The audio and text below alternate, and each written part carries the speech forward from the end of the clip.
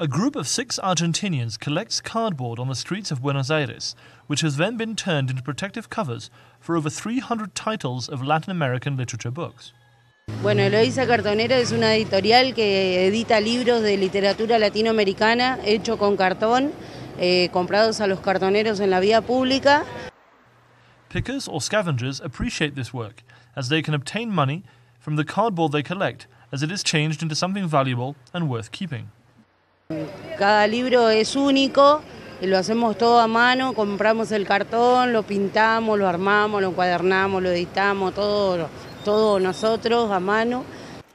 The members of the group, called Eloisa Cartonera, have had their job since 2001, when Argentina was hit by an economic crisis and every possible means was upheld for people to find a livelihood.